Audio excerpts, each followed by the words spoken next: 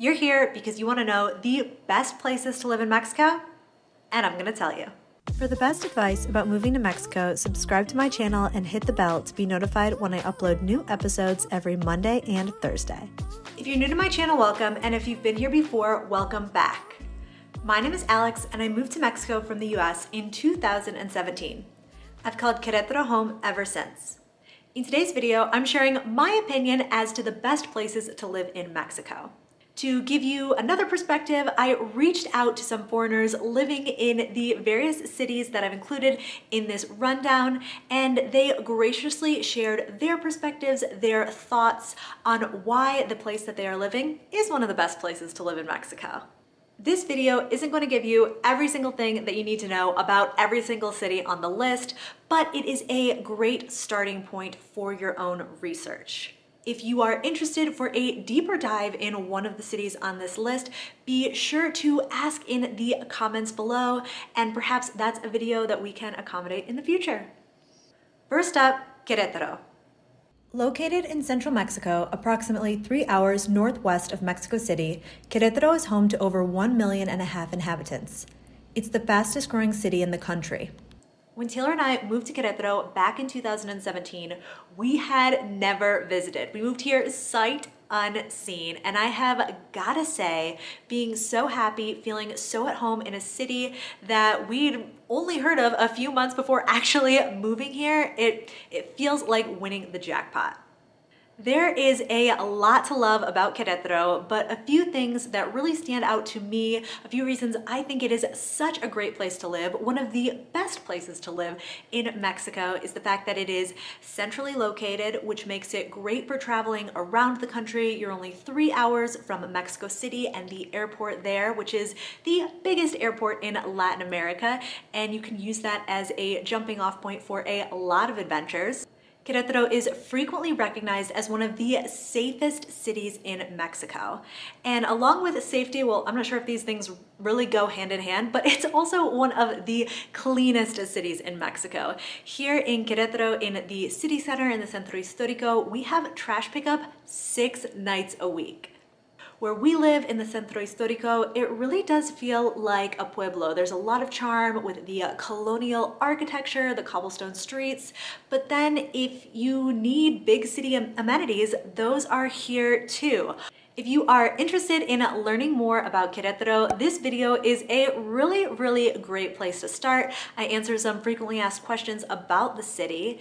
And I'm also gonna go ahead and put together a Querétaro playlist. Since I live here, I've made lots of videos about the city, and you can check that out if Querétaro is a contender for you. Number 2, Puerto Escondido.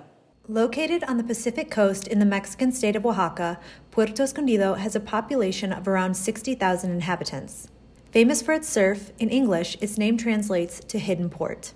For a long time, I said that I could never live in Puerto Escondido, and a lot of that had to do with the infrastructure, specifically the internet. Beach towns in Mexico are not known for having great internet. Understandably. However, my opinion on the livability of Puerto Escondido has changed a lot in the past year. When I was there in December, Taylor and I stayed in an Airbnb with super fast internet. And then my friend Louise, who spent a few weeks there in 2021, told me that she was finding really quality connections, quality internet connections at cafes all over town. Here's what my friend, wedding photographer, and the co-founder of Puerto Food Tours, Alex Krotkov, has to say about Puerto Escondido, where he's lived for the last 6 years. Puerto has its own magic. Puerto has its own vibe that it's incomparable. The nature is gorgeous, beautiful. It has waves. Puerto is relatively small. It's not super small, but it's a small town. But really, that could offer you basically everything from restaurants to airport. So we're an hour away from Mexico City.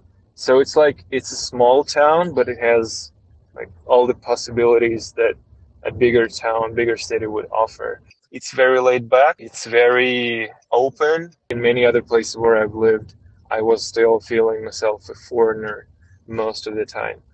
and here I do feel home. It's special. Number 3, Morelia. The capital of the state of Michoacan in central Mexico, Morelia is home to around 850,000 people. The Spanish originally named the city Valladolid, but the victors renamed it following the Mexican War for Independence. It says a lot about a city when you arrive at night in the rain and still instantly fall in love. Morelia first popped up on my radar when one of our Move to Mexico members said he was planning on living there. I'll let Scott tell you what he loves about Morelia.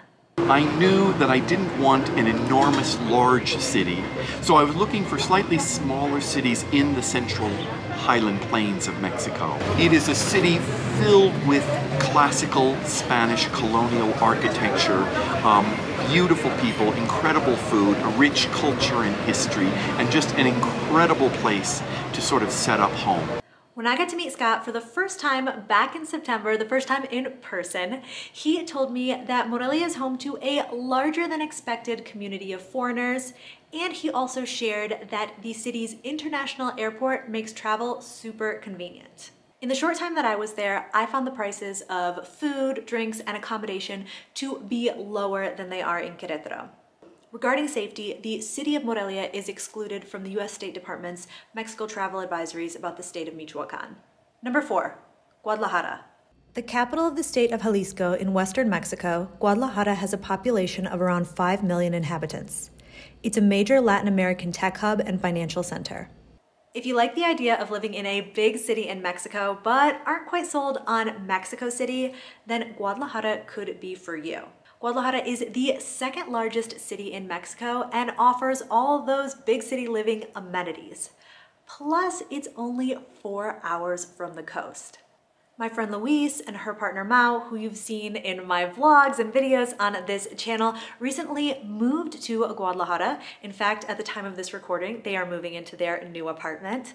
And Luis shared some of her thoughts about her new city. It's the only other city that I've been to in Mexico that has like that Mexico City vibe that isn't Mexico City. Like there's a lot of art here, like a lot of exhibits, like rotating exhibits, architecture. It's like a very artsy city because I think it fosters that because it's pretty cheap.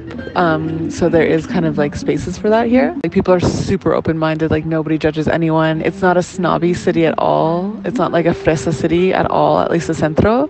It's well connected. It's close to the beach. So it's like one of the few, I think, like big cities in Mexico that is so close to a beach, right? Like it's 3 hours from the beach, and I think it's going to be quicker soon. I feel like it's definitely a night city, almost too much for me. Like it's nightlife. There's like bars, dive bars, clubs, after hours raves. Like it's definitely, the city comes alive at night. If you're liking this video, if you are finding it helpful, be sure to give it a thumbs up right now because that lets YouTube know that gotta spread this baby to more people. Number 5, La Paz. Located on the Baja California Peninsula, La Paz has experienced significant growth since the 2000s and reports a population of approximately 290,000 inhabitants. For its weather, beaches, and proximity to the U.S., Baja California has long been a popular destination for U.S. residents looking to relocate to Mexico. Now, I'll be honest with you, of all these cities on this list, La Paz is the only place where I have not personally spent time. But I have heard so many good things about it and am so eager to visit it myself that I had to include it in this roundup. I reached out to my good friend Laura Bronner, the author of A Guide to Baja California Sur, for her thoughts on La Paz. La Paz and most of the cities around Baja California Sur are perfect for outdoor lovers. If you love hiking, bike riding, sailing, surfing, swimming, and living the majority of your days in the sunshine, then La Paz is an awesome place to call home. It's a small but growing city with great medical care, a beautiful downtown with cool bars and restaurants, and it's close to all of the more popular tourist places like Todos Santos and Los Cabos, but it allows you to come back home to a much quieter and more laid-back place.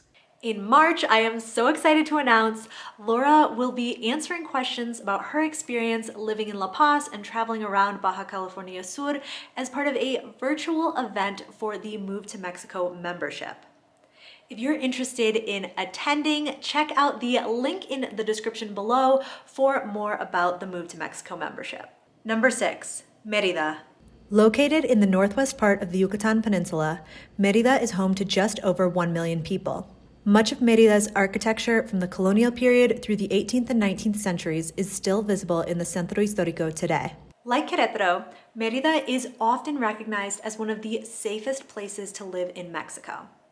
Now, while it is in the Yucatan Peninsula, which a lot of people associate with beaches, it's important to note that Mérida is not located directly on the coast. It's set back a ways, about 40 minutes, and the closest beach is Progreso. One of the things that I like about Mérida is that it's a big city, but not too big. There is a community of foreigners there, but the city itself is not quite as saturated as other places, other cities in the Yucatan Peninsula. It's still a good place to learn and use your Spanish. For a lot of people, a big selling point of Mérida is the climate. Now, it is hot, hot, hot year-round, and going hand in hand with that heat is humidity. So just something to keep in mind about this particular city in Mexico. If you can get down with the heat, if you can get down with the humidity, there is so much to see and do in the Yucatan Peninsula, and Mérida is a great jumping off point for those adventures. Number 7, Mexico City. Situated in the Valle de Mexico, Ciudad de Mexico is the 6th largest metropolitan area in the world, with more than 21 million inhabitants. Founded by the Mexica, it is the oldest capital city in the Americas. When we were first planning our move to Mexico, I said, oh, I could never live in Mexico City. It's too big, too chaotic. But every time I've visited, it's only 3 hours from Querétaro, every time I've visited, my opinion has changed a little bit more, and now I could definitely see myself calling Mexico City home. Mexico City really has it all. World-class restaurants, fabulous shopping, lively nightlife, over 150 museums. Digital nomads feel right at home in Mexico City with all the cafes and co-working spaces where they can set up office. And the city is full of transplants from all over Mexico, from all over the world, so it is really easy to make friends. One of those transplants, travel writer Jenny Hart, has called Mexico City home for the past year. And here's what she has to say about the city.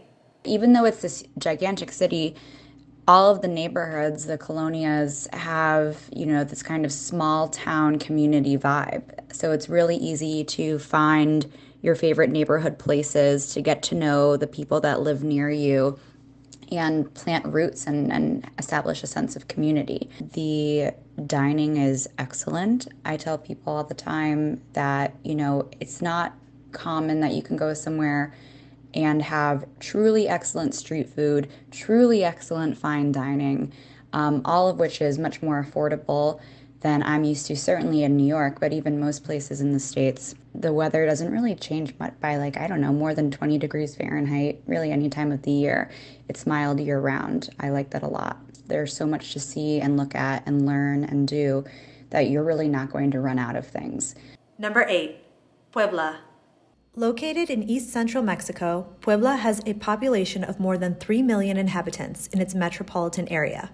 It's home to many prestigious universities and the world's largest Volkswagen factory outside of Germany. You can't talk about Puebla without talking about volcanoes. 2 giant ones separate the city from Mexico City, and one of those bad boys is still active.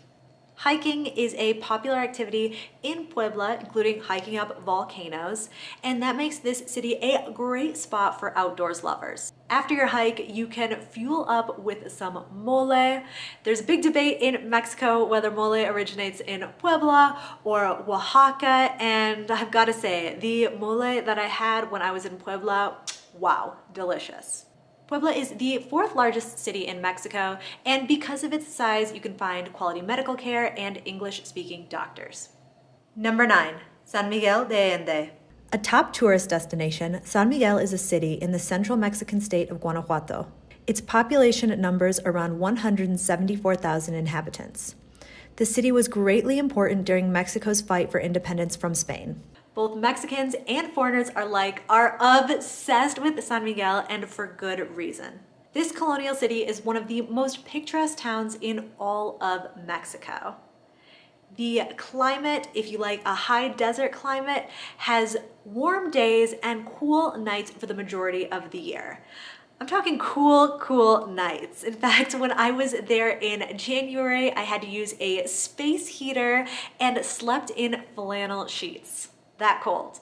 San Miguel is very popular with foreigners. In fact, some estimates put the foreigner community between 20 and 25,000.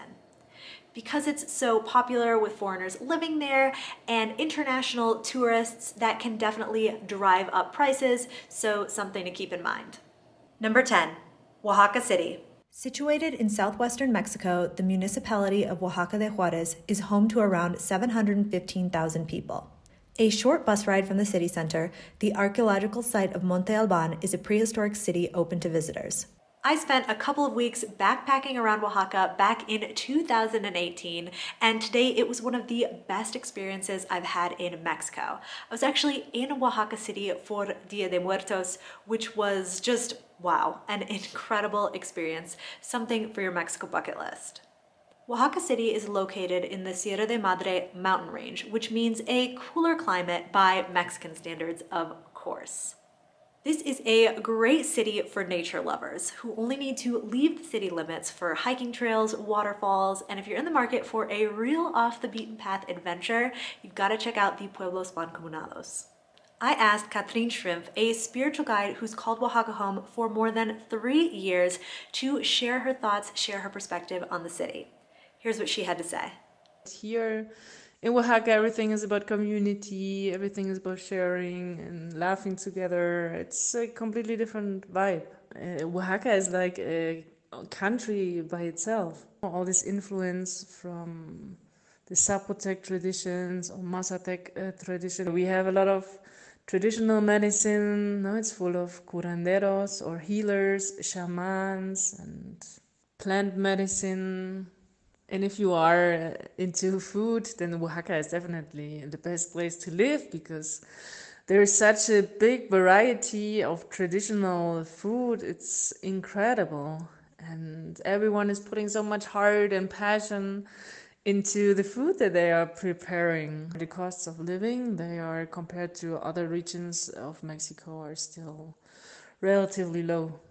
Number 11, Puerto Vallarta. A Mexican beach resort city in the state of Jalisco, Puerto Vallarta's population is estimated to be around 300,000. It burst onto the international tourism scene in the 1960s and 70s. There's a lot to love about Vallarta, including an international airport with direct flights to and from the US, and top-of-the-line medical care. Some of the best hospitals in Mexico are in Puerto Vallarta. Here's what longtime Puerto Vallarta resident Stephanie Kempker, she only recently relocated to Mexico City for her job with Guardian Health Insurance. She specializes in expat health insurance. Here's what Steph had to say about the 3.5 years that she lived in Puerto Vallarta. I want to acknowledge that PV is one of the more expensive places to live in Mexico, but compared to other places around the world, it's quite inexpensive for oceanside living. I also think it's a great place for couples. It's a great place to start a family because there's really good schools and a lot of other young families from all around the world. It's great for weekend exploration, like people who like to do long weekend trips. There's San Sebastian, San Pancho, Sayulita. Guadalajara is just a couple hours away. Like, there's so many things to do. There's so many places to explore. It has a really big, relatively large population of people who are interested in things like yoga, doing retreats, biohacking, mental health. Like, it's a really good community for people who are interested in wellness and really easy to network in that area of things. I would love to hear your thoughts about the cities included in this roundup, and I'd love to know what cities you'd include on your own list of the best places to live in Mexico. Let me know in the comments below. I'm Alex from backpackingbrunette.com. Thanks for watching.